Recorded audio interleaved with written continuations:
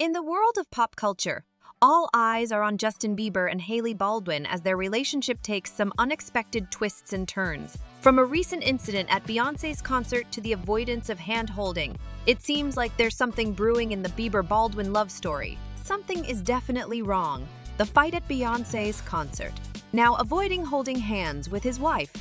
Eyewitnesses reported that things got pretty intense, leaving everyone wondering, what's going on with Bieber? Adding fuel to the fire, there have been recent instances where Justin and Hailey were seen avoiding public displays of affection, raising concerns about the state of their relationship.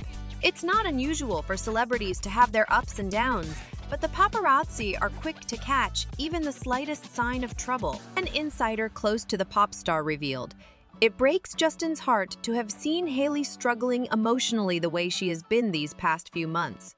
This statement sheds light on the fact that there might be more beneath the surface than we know.